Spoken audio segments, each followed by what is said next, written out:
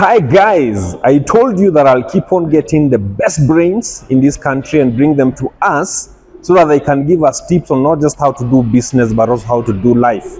And you know, here at Mariage Motors, this guy called Churchil just got married the other day, and I've been looking for a coach to come and talk to him about marriage, about family life, and so many other of you followers of Mariage Motors who just started your families the other day, or you're planning to get married, you're a young man and you're like, I don't have someone to walk with me.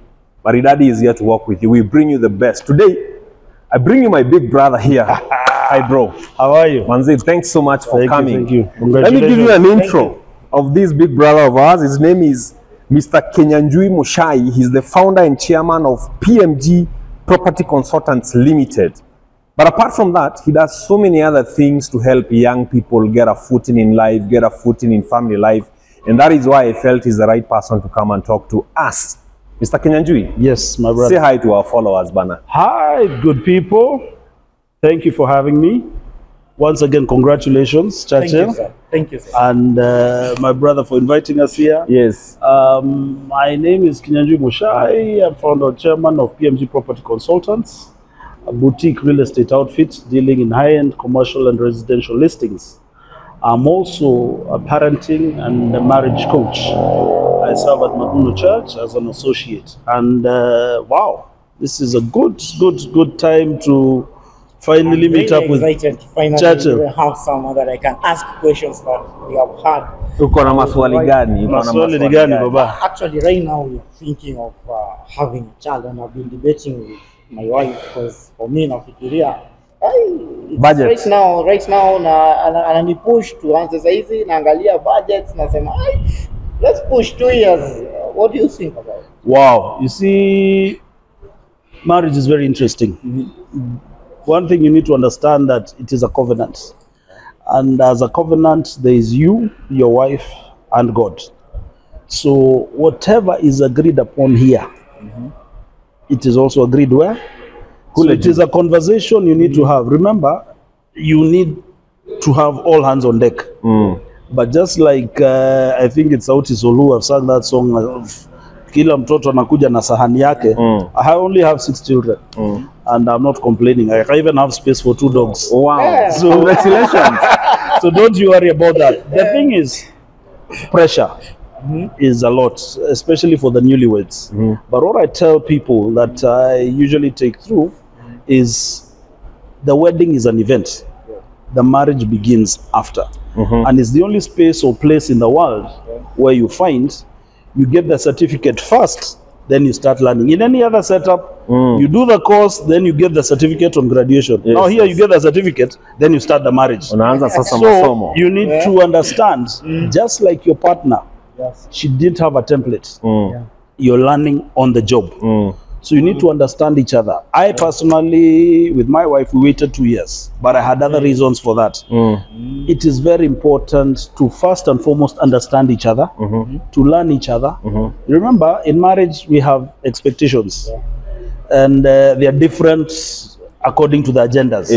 So you need to understand that if you start very early with a child's setup, things will be pushed in the back burner.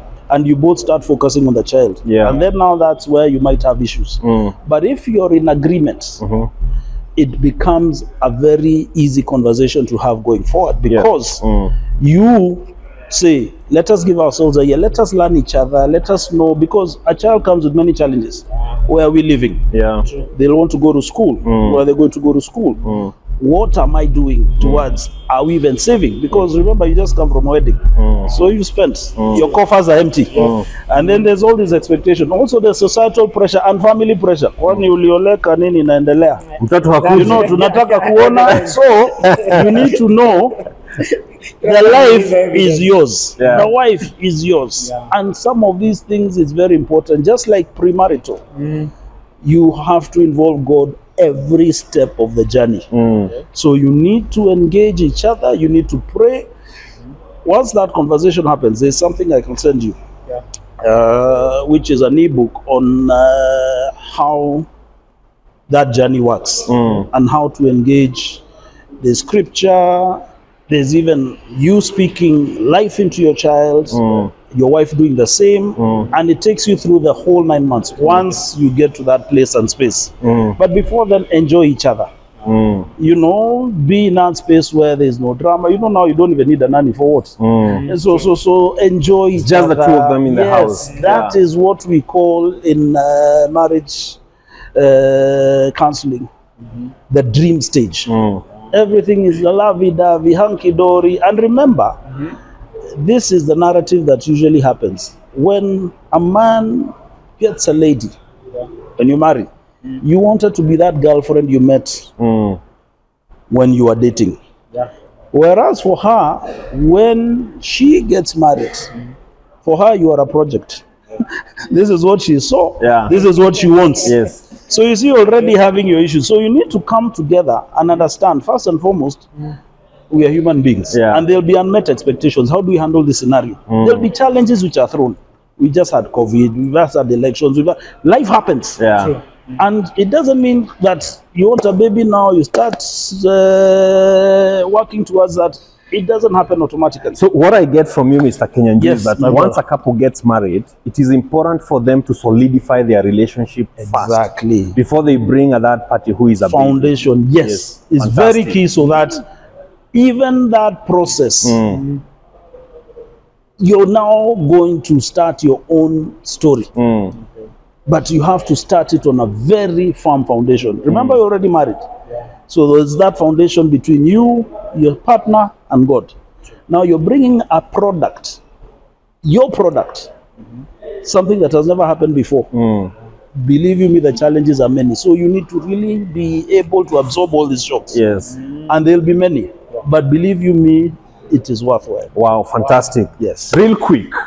For other people that are watching us. That's right. Churchil has asked his question. Now I want to ask a question for somebody in the audience who is watching us. I talked to Mr. Kinyanjui. We met in a networking forum, and he was very passionate about this conversation of parenting because he's a parenting coach.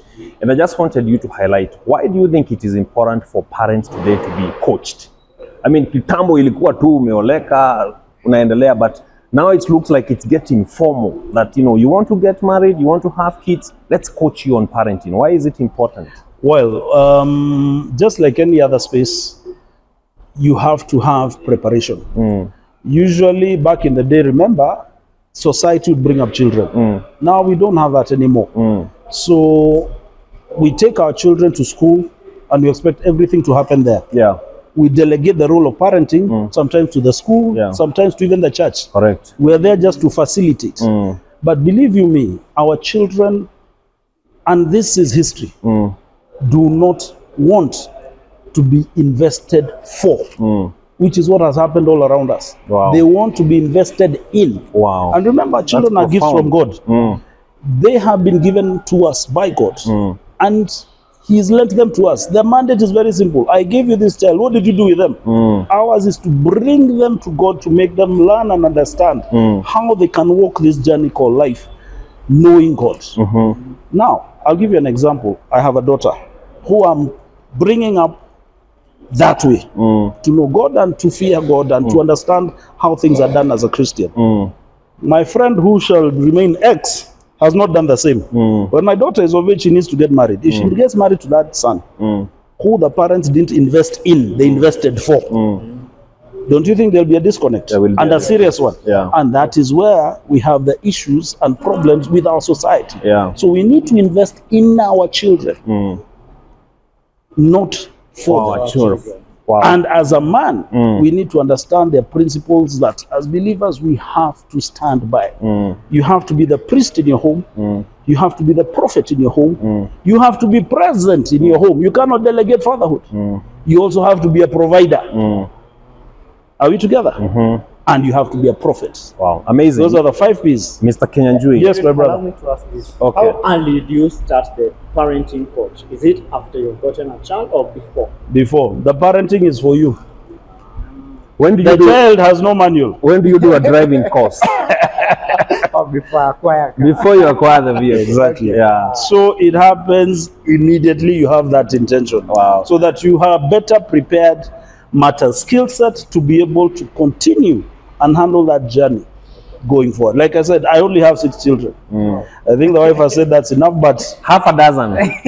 Amazing. You're way ahead of me. Numbers. I'm just at 50% of your performance. Karibu, karibu. Thank you so much, Mr. Kinyanjui. Thank you, my brother. I think we will continue with this conversation because it's ongoing, and you know, we keep getting these questions from our customers on the page. You know, let's talk about life. Let's deviate a bit from business and just talk about life. But Mr. Kinyanjui, I wanted you to comment about one category of people, men, that I feel you need to talk to briefly, you know, for just a minute, and then we can continue the conversation later. Okay. We have a lot of young men who are brought up by single parents. That's right. You know, just their mothers. And we have to say, the mothers did a great job, okay? But it basically means that it feels like some of these young men have never had a primary example around a man. And maybe right now they are thinking of how to start their own families. They're looking for places to go for counseling and for people to connect with. Where do you think they can start their journey of masculinity? Wow, that's an amazing question. You see what happens? We are creatures of habits. And I love what you said. And we have the single parenting setup both ways. It's not only the women, even men. Yeah, correct. I had also been a solo parent for my 4 adult children now, for quite some time. So it flips. But usually what happens at that early stage, remember, once you start having this conversation on intentional parenting, you will realize early what your child likes or dislikes. At that early stage, you can get someone to mentor or work with this child at that early level. And that journey becomes so much easier. Remember also, we have, like in our space in church, we have the ropes program, which is the rites of passage. We have the junior ropes, which starts around 10 years. Then you get to the ropes proper, which is 13 years. As they're going to that, and then the camps that thereafter come, the Moran camps going forward. In that space, you will find mentors who are keen to work with these people going forward. We also have like the Man Enough program, which actually addresses not only the boy-child issues, but even father issues. So there are amazing products that are there. You just need to seek and also follow your page. The information will be here. It's about cars, but it's also about growing and learning from each other. But believe you me, we're in the right space, place, and it can only get better going forward. We have to stop there so that you can come again. Of course. You have to commit that you'll be, every time you're on Kiambu Road, please stop by and give my young fathers a tip or two on how to do life, and also the mothers on how to do life, marriage, and all that. We want to say thank you. Thank you. Thank you for having me. Thank you. Thank you so much for finding time. Awesome. You guys, you've heard, don't just be alone. Okay? Enda mahali kwa kanisa bana. Ingiana na wanaume wengine, and from them you'll be able to learn one or two. Thank you so much. Thank you, brother. Asante sana. Thank you and God bless. Good stuff. Thank you, Churchil. Thank you. Yeah.